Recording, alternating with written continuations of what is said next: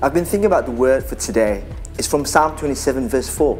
And it says, "One thing I have desired of the Lord, that will I seek, that I may dwell in the house of the Lord all the days of my life, to behold the beauty of the Lord and to inquire in His temple."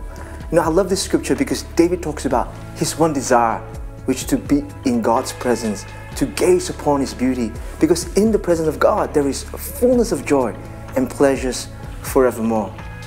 And in this season of our life, and I encourage you, make that your one desire, your one thing, to be found in His presence. Because in the midst of chaos, in the midst of uncertainty, His presence will give you fullness of joy, pleasures forevermore. And I just remember there's this one time when my kids were really young.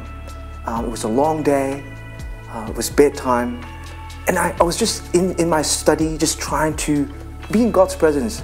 It was so tiring, I could not even utter a word, I could not worship, I could not speak anything. All I could do was just stay in silence, think about His beauty, and to gaze upon who He is.